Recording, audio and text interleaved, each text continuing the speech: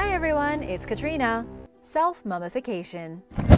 Japan is famous for many things, but mummies aren't one of them. Mummies are not very common here at all, mostly because of the climate.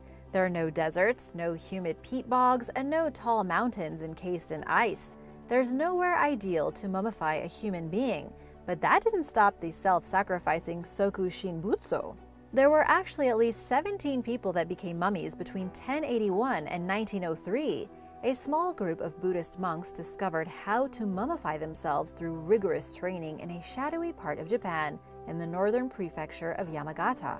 And even though some scientists claim the number of mummified monks could be higher, only 17 of them have been discovered so far. How did they do it? The first monk to turn himself into a mummy was a man named Shojin, who did it in 1081. His plan was to mummify himself and then come back to life in the future to spread goodness among mankind. Unfortunately, it didn't work. Over the next several hundred years, other monks would try to perfect the process. Natural self-mummification involves 3 years of preparation before dying. For 1,000 days, monks will slowly starve themselves down to just skin and bones, only eating what they forage from the mountain. Then they slowly drink a poisonous lacquer made from the sap of the urushi, the lacquer tree, so their organs wouldn't rot after death.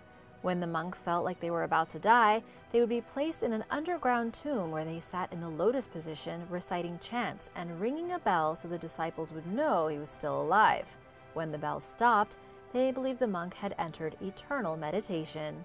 The monk's body was typically left underground for 3 years and 3 months until it had fully hardened. If the process was complete, the body was considered a true Soku Shinbutsu and enshrined. The last monk to mummify himself did so in 1903, 30 years after this was considered a criminal and barbaric act. His preserved remains were found in 1961 by a team of researchers working with Tohoku University. His remains are now on display in the nearby Niigata Prefecture. The Dark Watchers. Visitors to California have discovered something extremely disturbing. There are beings known as Dark Watchers apparently watching Californians from the high peaks of the Santa Lucia Mountains. These figures typically appear at twilight. They are extremely tall, cloaked in strange clothing, and undoubtedly eerie. Some claim the Dark Watchers are 10 feet tall and wear creepy hats and capes.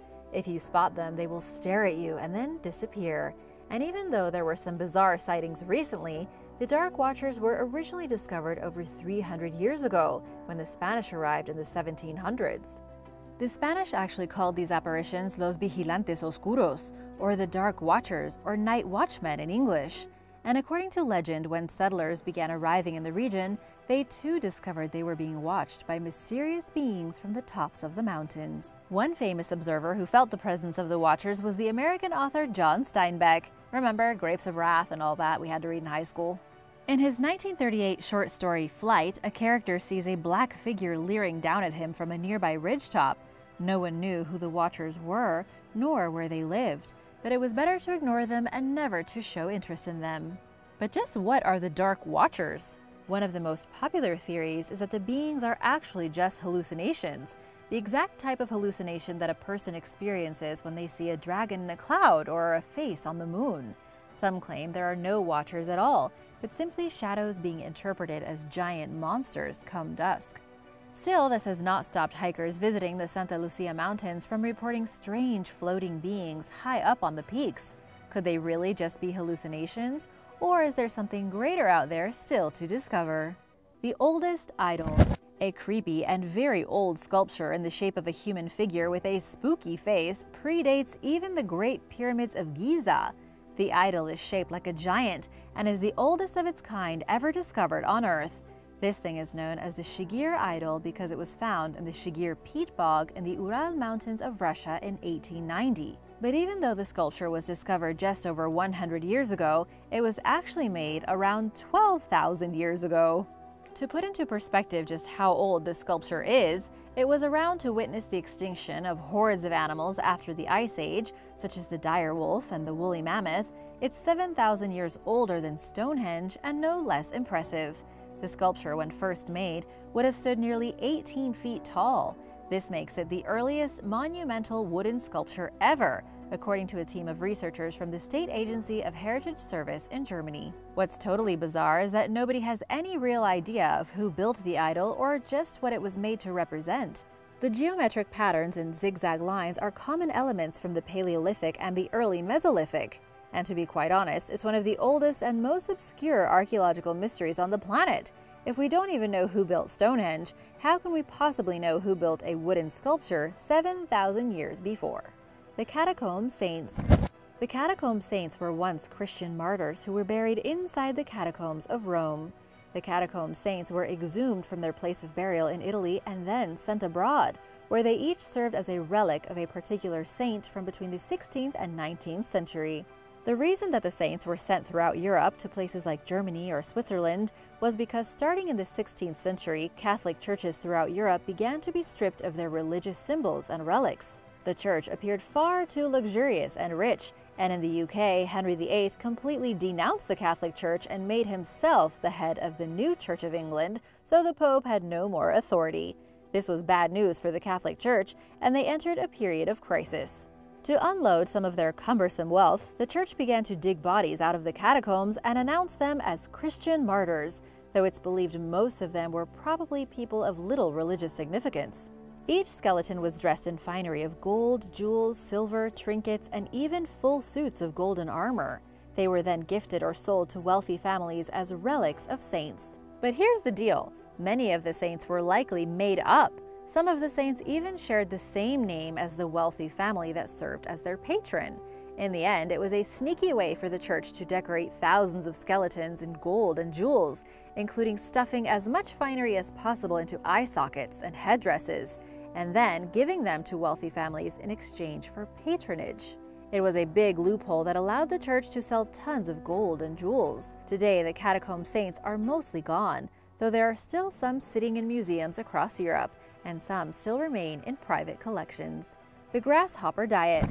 About 1,400 years ago, a man living in the lower Pecos Canyonlands of Texas suffered such a horrible spell of constipation that he died. At least, this is according to a recent study of the man's mummified remains. The new study revealed that for several months before this man's death, he ate basically nothing except grasshoppers. He had such a weird diet because he'd already caught something known as Chagas disease. This is a disease caused by a parasite, and it was so deadly that it backed up the man's gastrointestinal system and caused his colon to swell to at least 6 times its normal size, a scientific condition known as megacolon, and it's something no one should ever have to experience. This man became so sick that he was unable to digest foods and became malnourished. He couldn't even walk.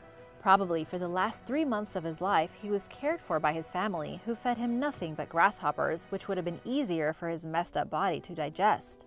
The remains of this poor man were discovered in 1937 inside of a rock shelter in southern Texas. His body had been naturally mummified because of the dry conditions. His preserved corpse was put inside a museum until it was loaned to the Institute of Texan Cultures in 1968.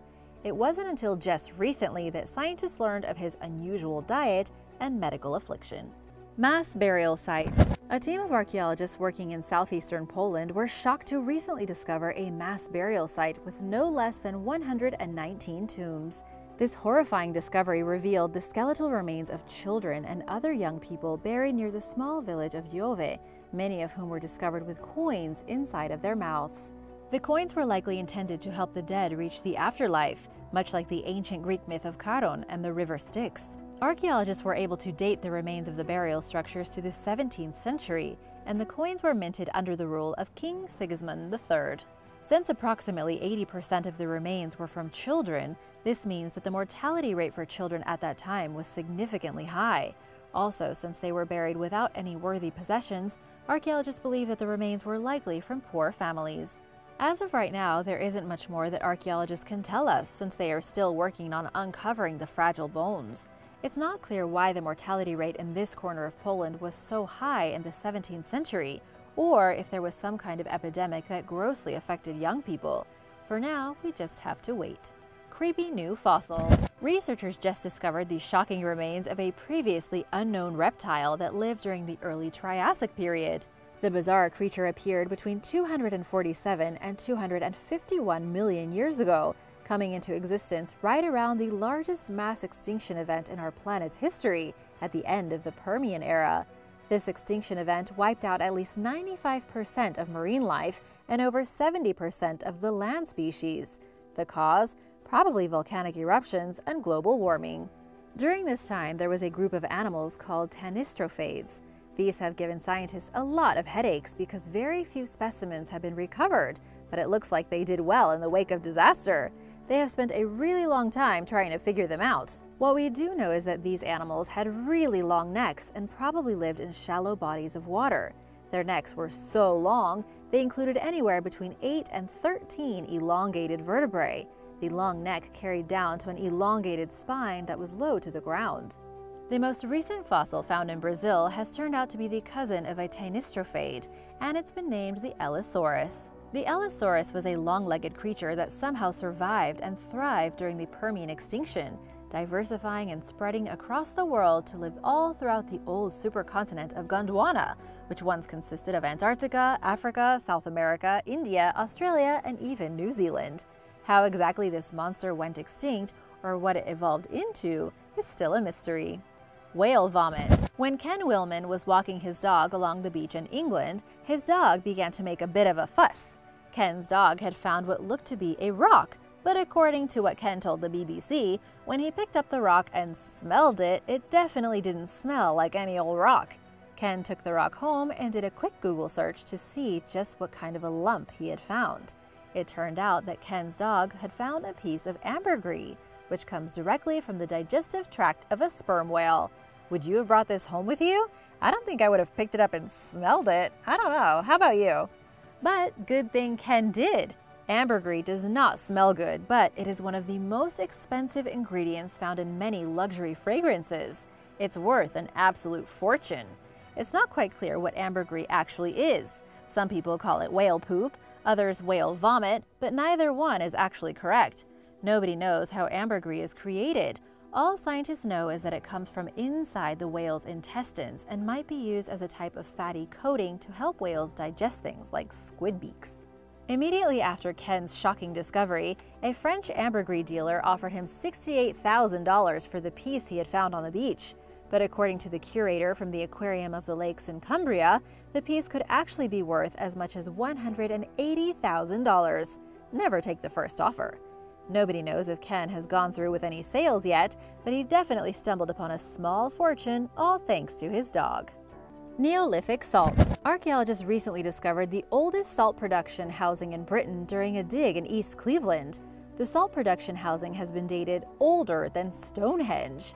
The find was incredibly rare, with researchers saying that the salt production was likely of high value to the community that ran it sometime around 3,800 BC.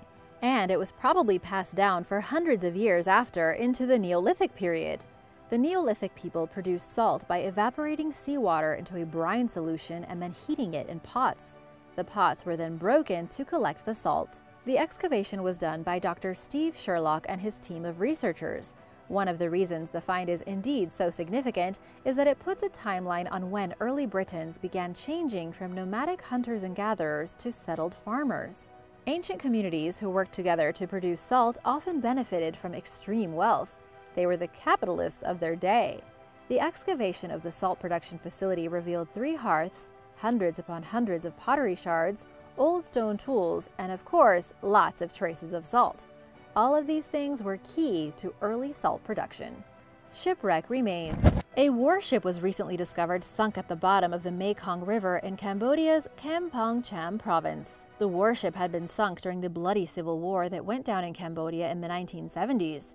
A team of underwater recovery specialists were investigating the wreckage when they discovered the old remains of a soldier who had likely been on the warship when it sank. The original team of researchers were sent to the bottom of the Mekong River to take out the unexploded bombs and dispose of them safely. They hadn't expected to find the bones of a fallen soldier.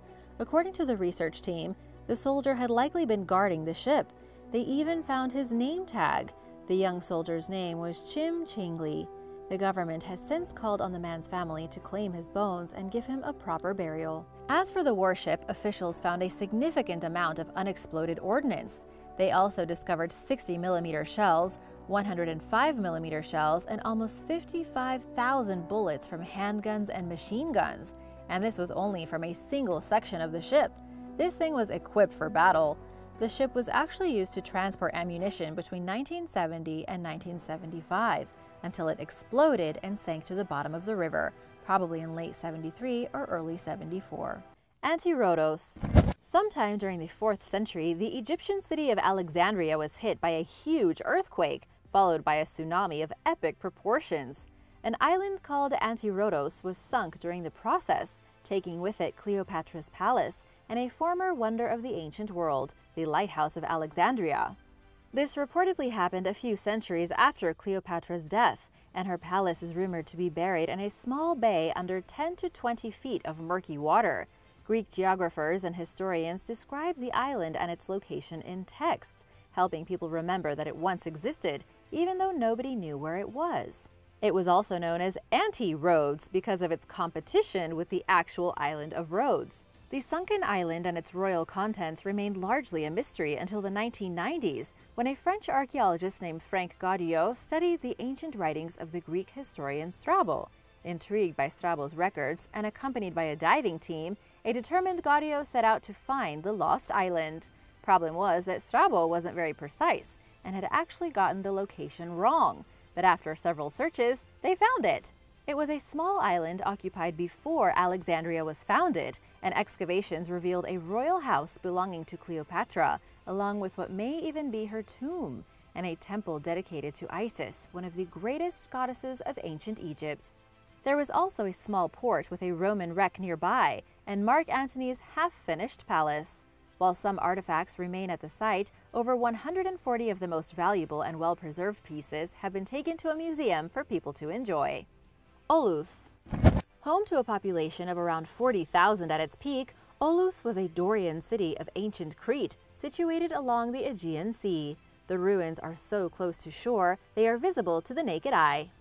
Olus was one of around 100 Minoan cities that flourished between 3000 and 900 BC. At the time, it fell along a major trade route that connected northern Crete with the Aegean Islands and the rest of the Mediterranean.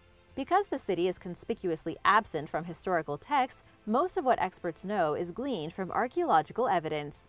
Findings from underwater surveys fall in line with the suspicion that Olus was a wealthy port city. In addition to basic buildings, the ruins include roads and the remains of a Hellenistic fortification, consisting of a defensive wall and tower. Archaeologists have also found coins dating back between 330 and 280 BC, and inscriptions linking Olus with the ancient city of Knossos and the island of Rhodes. Remember, the enemy of Anti-Rhodes.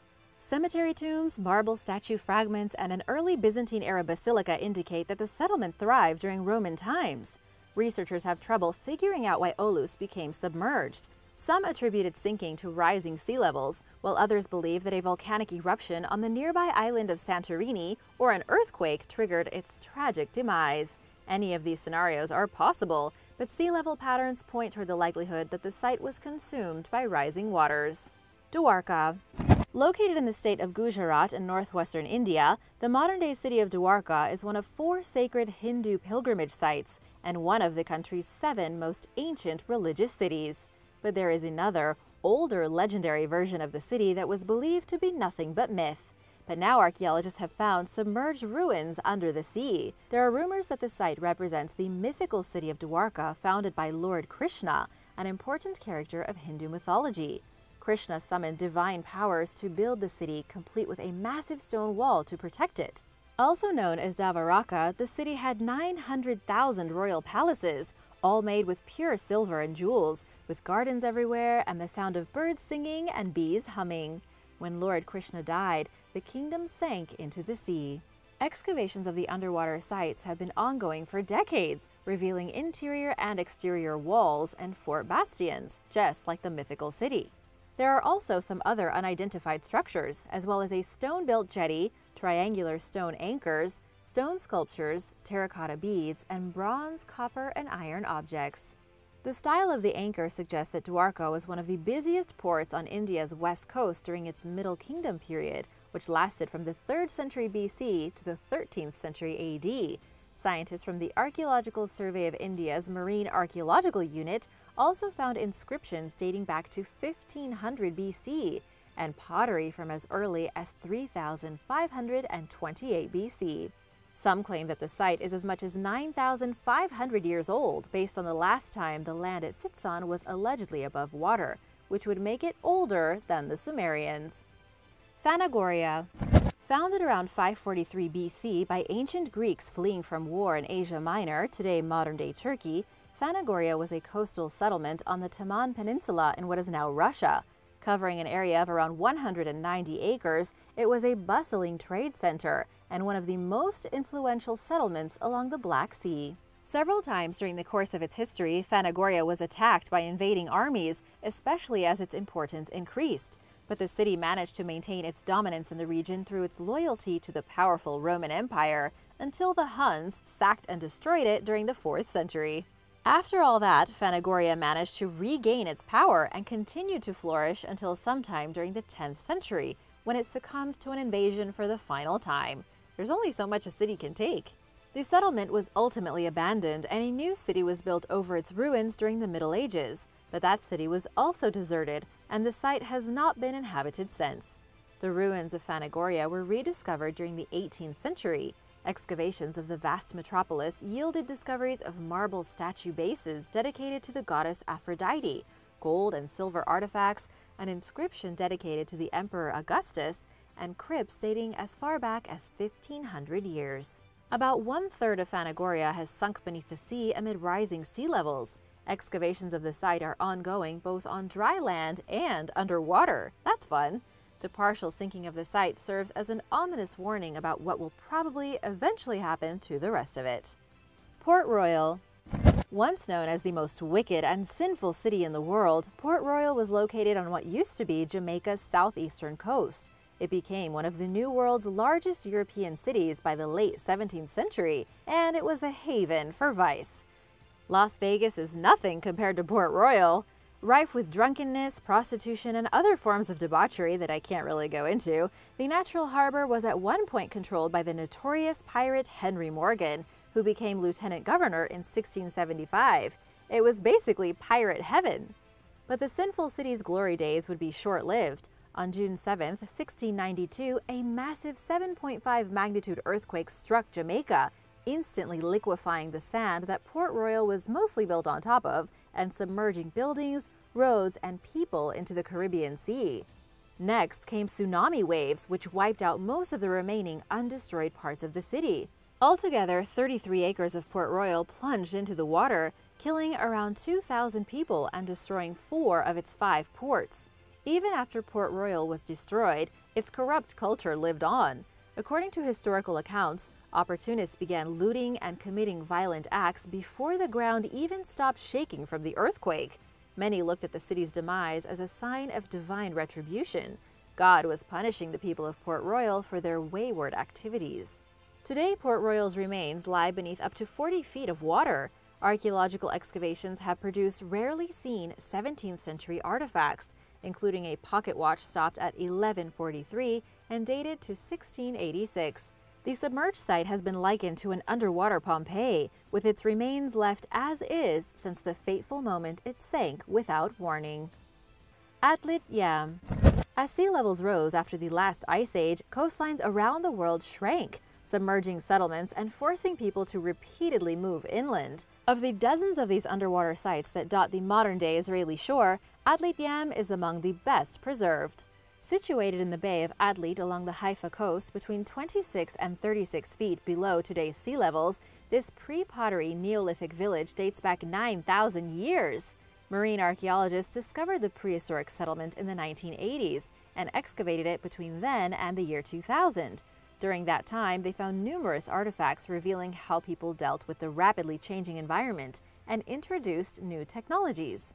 Atlit Yam contains the world's earliest known freshwater wells, with 7 megalithic stones surrounding a spring in the middle of the site. Additionally, archaeologists found the remains of around 100 plants, indicating that the inhabitants ate a traditional, well-balanced Mediterranean diet, enabling some people to live to the ripe old age of 50 years old, which constituted a long life back then. I mean, remember, it's 9,000 years ago. Bones of fish, wild animals, and domestic livestock show that Atlidiam subsisted on a mixed economy of agriculture and husbandry combined with hunting, fishing, and gathering. Unlike most settlements of this type, Atlidiam yielded numerous human burials, which bear evidence of a population that struggled with malaria, tuberculosis, and an ear condition related to cold water diving. These findings prove that tuberculosis is at least 3,000 years older than scientists previously thought, and help to shed light on the disease's bacterial evolution into modern times. Residents also combated the elements amid a warming climate, dealing with chronic flooding that ultimately caused them to abandon the site, an ominous realization that some coastal communities are having to face today. And now for a lost Greek city, but first wanted to give a quick shout out to Miscellaneous and Andy Christie. Love hanging out with you all, and thanks for spending time over here. Remember to subscribe if you haven't already, and let me know which city you wish still existed in real life in the comments below. Pavlopetri. Situated in Vatica Bay off Greece's Peloponnese coast, Pavlopetri was a Bronze Age city that was inhabited from the 3rd millennium BC to around 1100 BC, making it around 5,000 years old. It's the oldest known submerged ancient Greek settlement and one of the oldest sites in the world. Oceanographer Nicholas Fleming is credited with discovering Pavlopetri after having visited the site in 1967.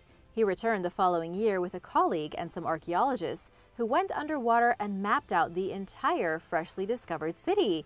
They documented buildings, organized streets, and public squares. Subsequent investigations in recent years have uncovered thousands of artifacts, including large Minoan jars, tableware, and other everyday objects, offering an unprecedented glimpse into the everyday lives of Pavlopetri's residents. Architectural features such as gardens, temples, a cemetery, and a water management system have also been found.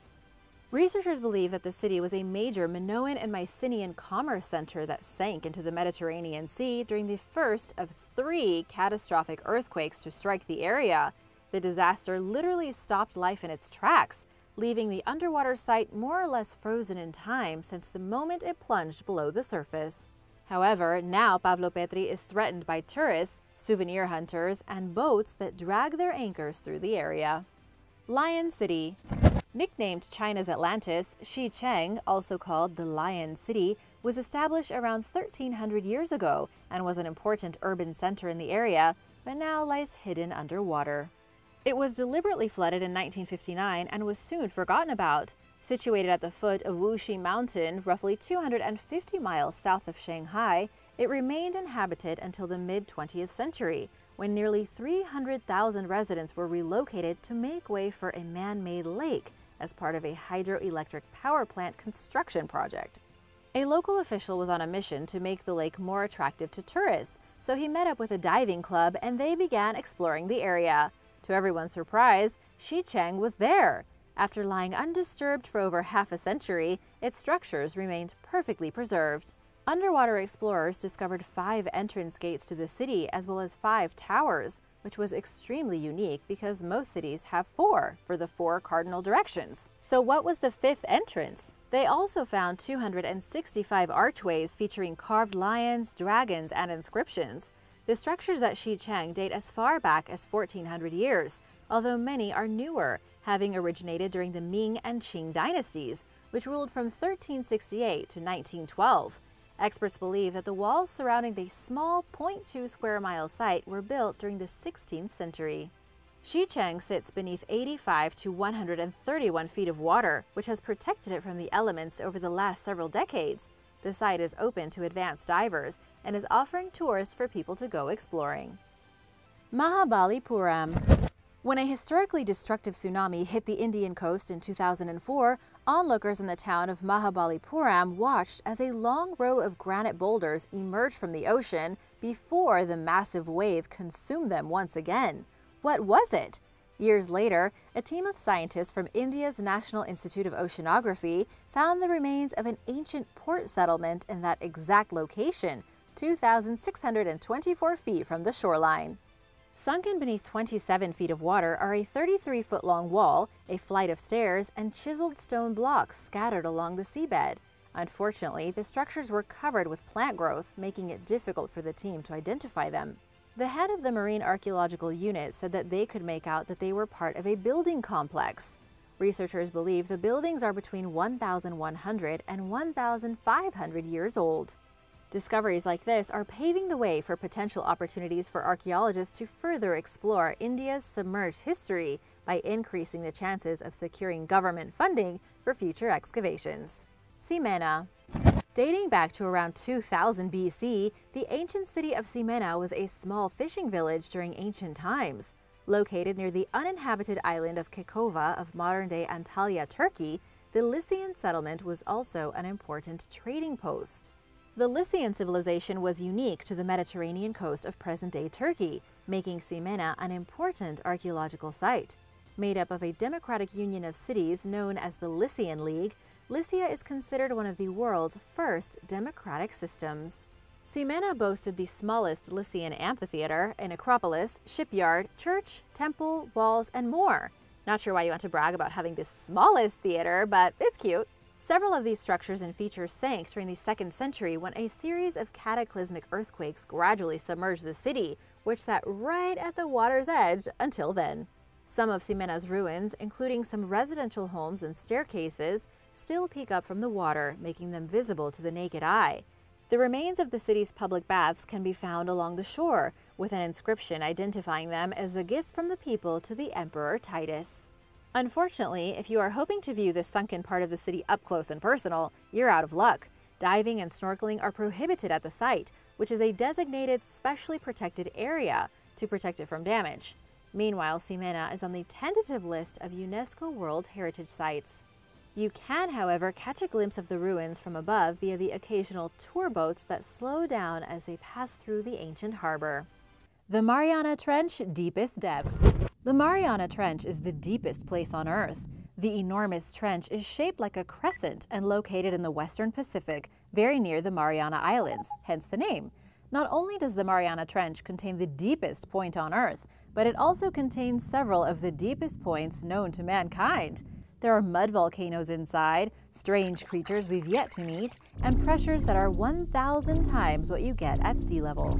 The reason we don't know much about the Mariana Trench is because of how deep it is. At the southern end of the trench is Challenger Deep, the lowest spot in the ocean. The best estimates we have say that Challenger Deep is 36,070 feet. This measurement comes from the National Oceanic and Atmospheric Administration, who use special sound pulses to properly measure its depth. The second deepest place in the world is also located inside the Mariana Trench. It's known as Sirena Deep, and it's a blistering 35,462 feet deep. It's also located about 124 miles east of Challenger Deep. To give you a comparison of just how deep the Mariana Trench is, if you took Mount Everest and flipped it upside down, there would still be 7,044 feet to go before you reach the bottom.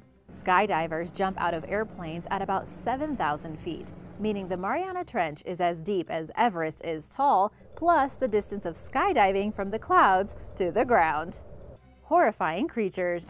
The Mariana Trench is so massive that we simply don't know what's down there. After you descend 3,000 feet into the ocean, there is absolutely no sunlight to witness life forms. The few creatures we have discovered living in the trench are absolutely horrifying. Plus, scientists say we have barely scratched the surface of life in this great ocean gulf. Still, we can get a pretty good idea of just what kind of goblins are living in the Mariana Trench by looking at the creatures we've already discovered. First on the list is the Dumbo octopus, a cute yet bizarre octopus with ears like Dumbo the elephant. This is the deepest dwelling octopus known to us so far, living at about 13,000 feet deep. Cute, right? Then we have the deep-sea dragonfish, one of the most horrific animals ever. The dragonfish is an assassin with no scales and a slippery and slimy skin just like an eel. These monsters live about 6,000 feet deep and rely on bioluminescent body parts to help them hunt. Then we have the barrel eye fish, something that looks like it belongs in another dimension. The fish is incredibly rare and has a translucent body that allows you to see straight through its skin and into its brain. Researchers have only found a handful of these fish, and they live about 2,500 feet deep. Last but not least is the goblin shark. This toothy creature looks like somebody blended a shark with an orc from the Lord of the Rings. It has a snout that looks like a sword with protruding jaws and pink skin. Some of them can grow to be as big as 18 feet. They live at least 3,000 feet beneath the surface, diving deeper into the Mariana Trench the older they get. Undersea volcanoes.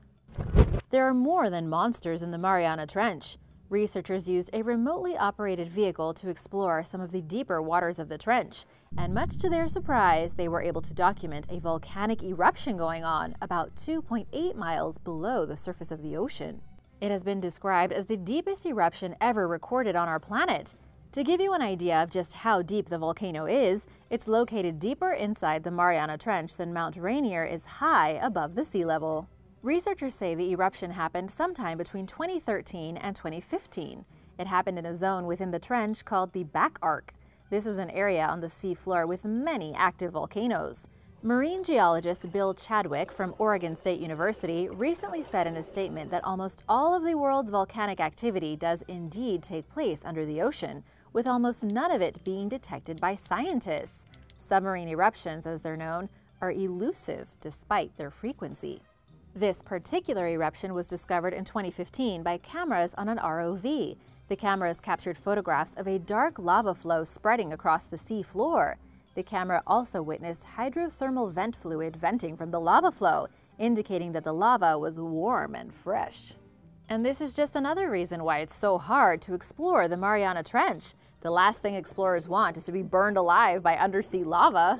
Mysterious sounds. An autonomous vehicle deep inside the Mariana Trench picked up a sound recording so creepy and so terrifying that it would make your hair stand on end. The sound clip is only 3.5 seconds long. It was a mysterious metallic sound coming from deep inside the trench, and it took months and months of research for scientists to finally identify what they feel is the most likely source of the creepy audio.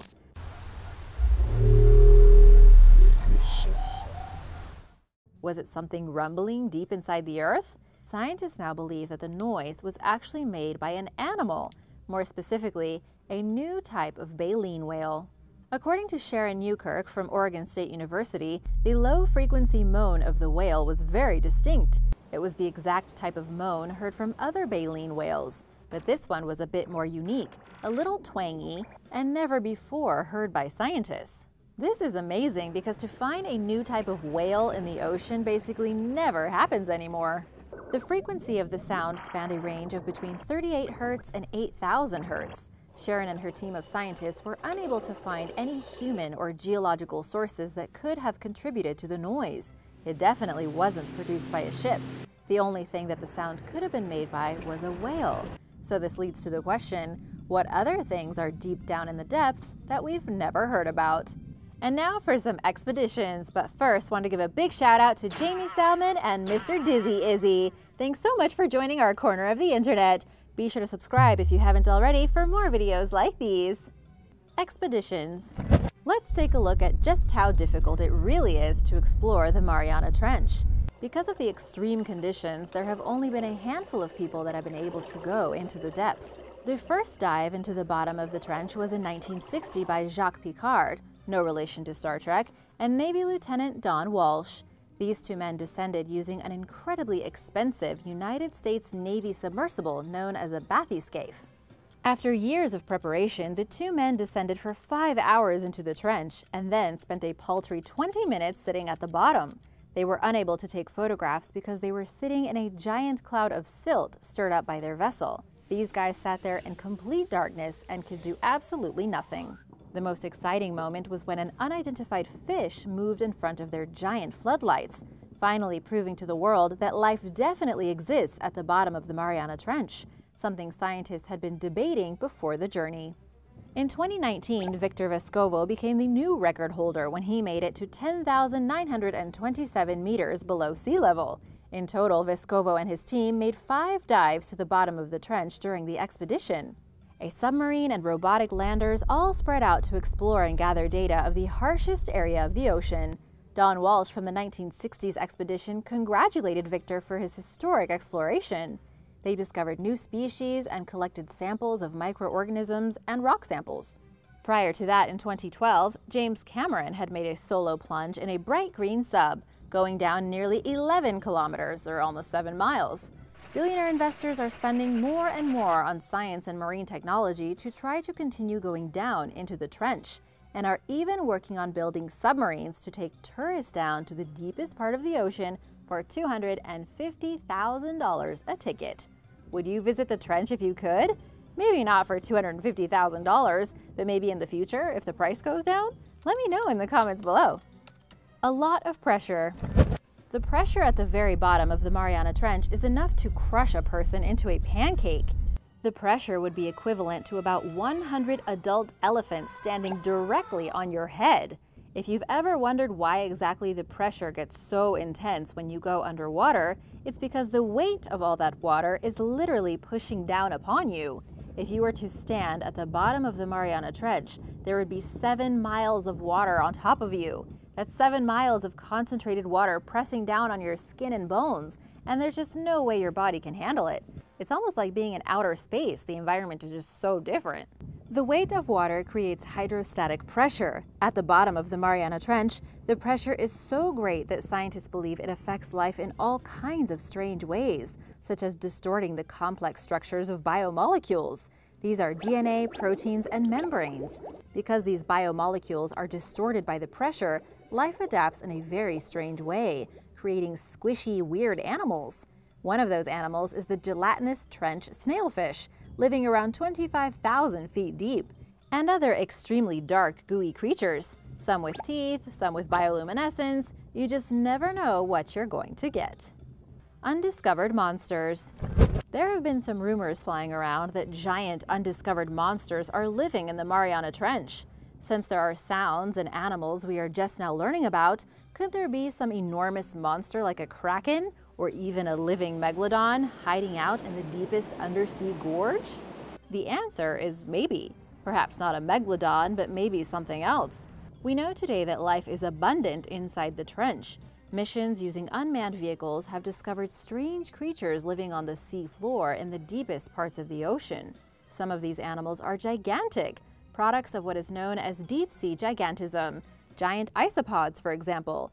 These crustaceans look exactly like the pill bugs you find in your garden. The only difference is that the giant isopod is roughly 2 feet long, if not longer.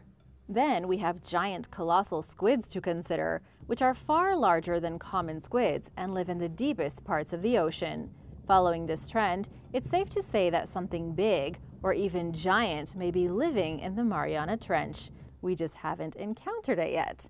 However, megalodons went extinct a very long time ago, and they fed on blubberous mammals like seals and whales that breathe air. So we should have seen one by now.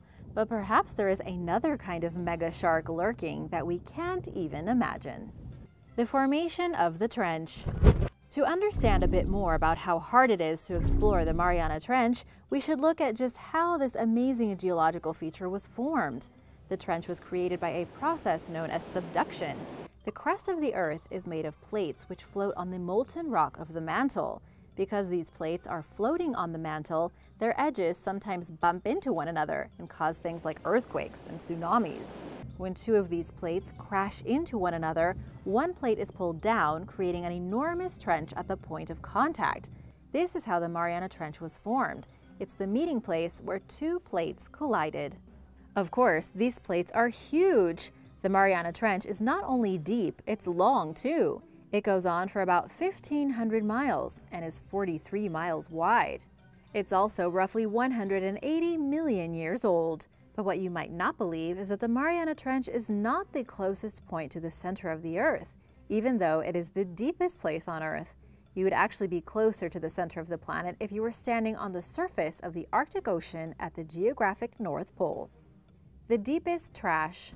Even though the Mariana Trench is so deep, so limitless, and so mysterious, it has not been spared the horrors of humanity. A recent and disturbing report from National Geographic confirmed that a piece of trash, a plastic bag specifically, was found at the deepest point in the ocean. This plastic bag is now recognized as the deepest piece of litter in the world. It was found at an exact depth of 36,000 feet. Scientists working with the Deep Sea Debris Database have been checking out a collection of photographs taken over the past 30 years, and what they found is that the most prevalent debris in the ocean is throwaway plastic, meaning shopping bags and plastic water bottles. about 89% in total.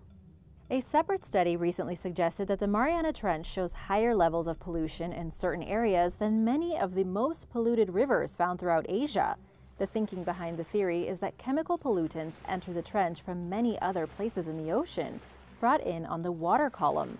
Some fear that by the time we're actually able to explore the Mariana Trench in its fullness, the whole thing will be a polluted pit of death.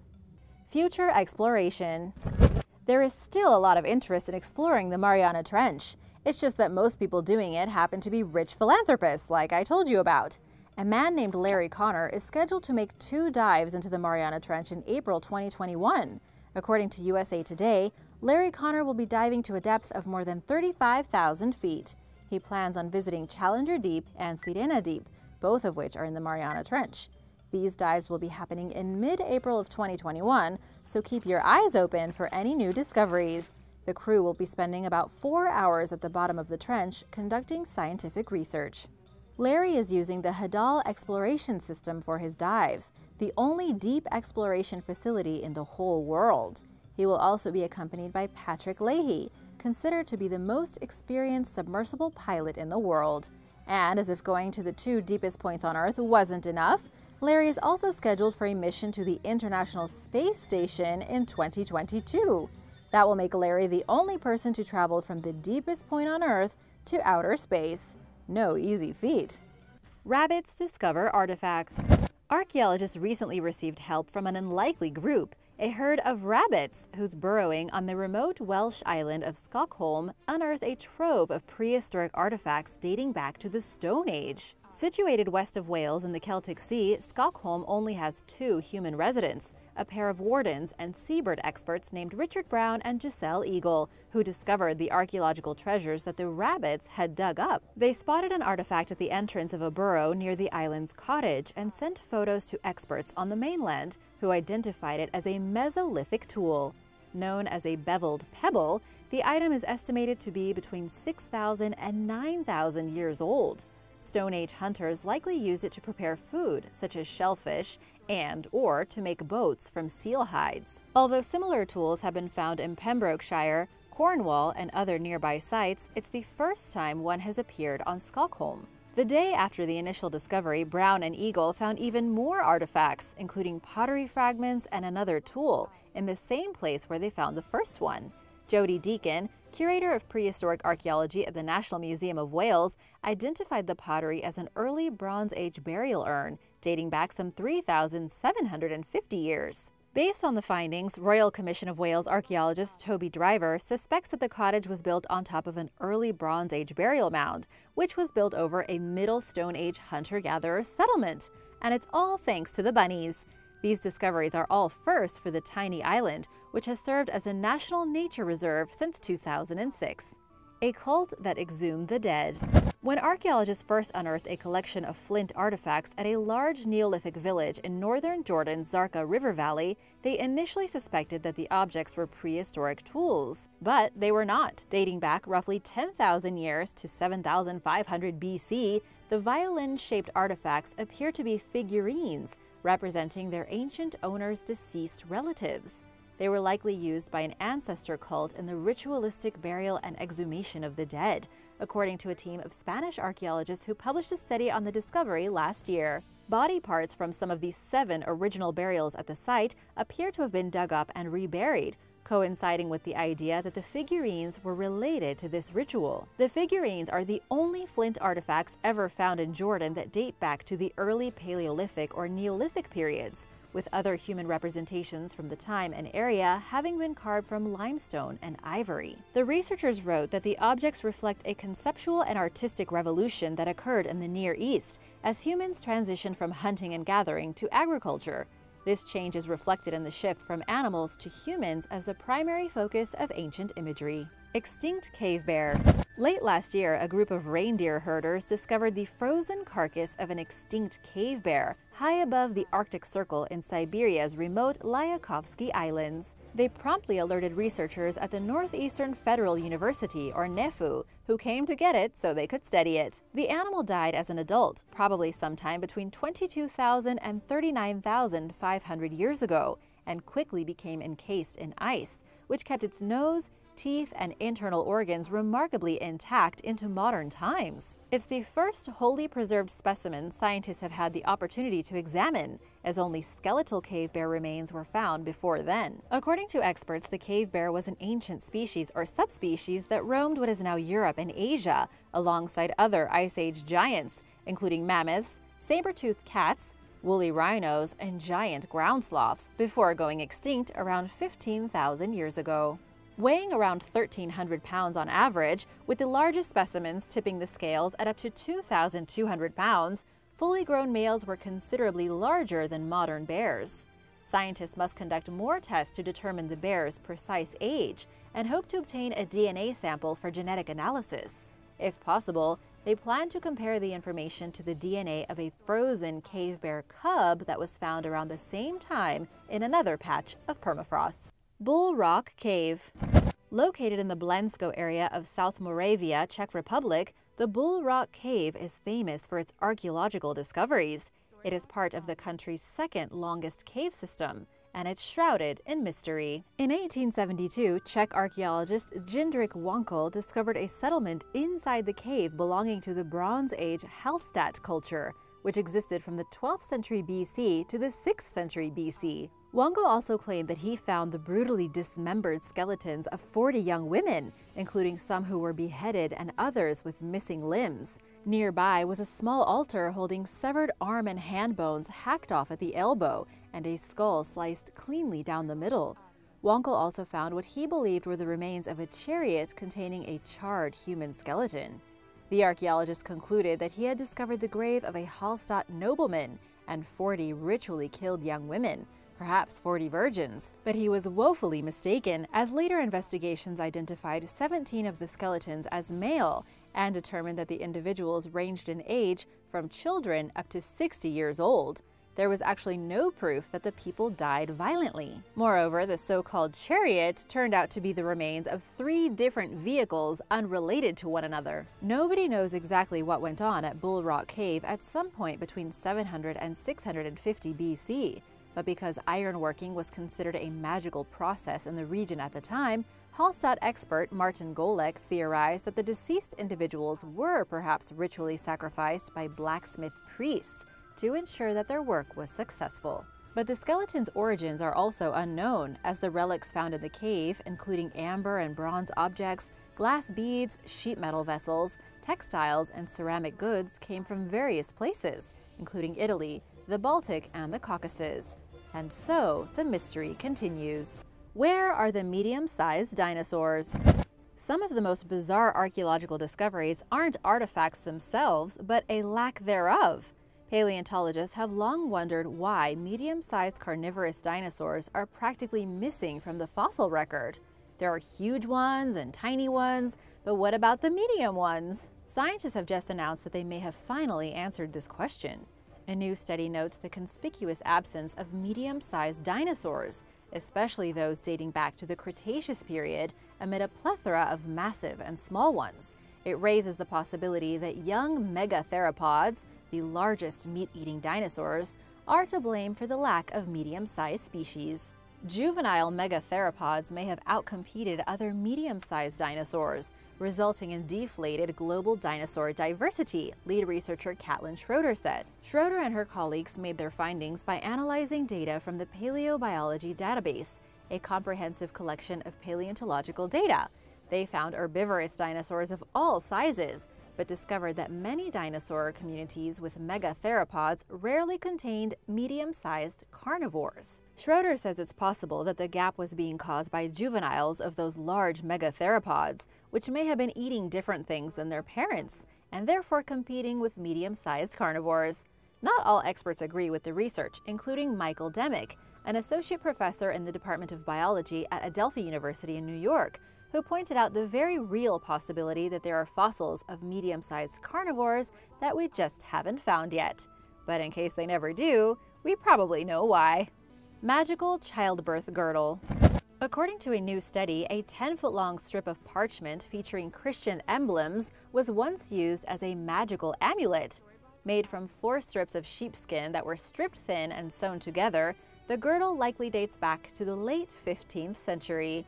It's adorned with religious imagery, including pictures of the nails of the crucifixion, the holy monogram IHS, a standing figure that may represent Jesus, crucifixion wounds with blood dripping from them, and Christian texts. It was meant to protect women during pregnancy and childbirth in medieval England.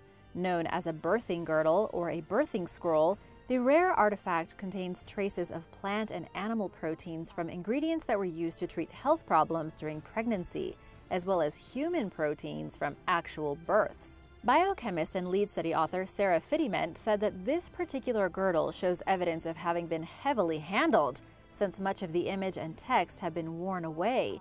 It also has a lot of stains on it, so it looks like it was actively used. Chemical tests revealed the presence of honey, cereals, legumes such as beans, and sheep or goat milk, which were all used in medieval remedies to treat pregnancy ailments. Birthing girdles were popular at a time when it was common for women to die during childbirth as a way to protect them from the dangers associated with pregnancy and having babies. These scrolls were worn wrapped around the waist and the baby bump for good luck. They fell out of favor starting in 1536 during Henry VIII's dissolution of the monasteries, when the ill-reputed monarch targeted these and other church rituals for destruction. During this time, birthing girdles gained a reputation as a forbidden religious practice that relied on supernatural help beyond the Holy Trinity. For this reason, only a few birthing girdles are known to have survived into modern times. Based on the wear and tear of this one, as well as the ample amount of human proteins found on it, it was probably used in hundreds of births. Winged shark.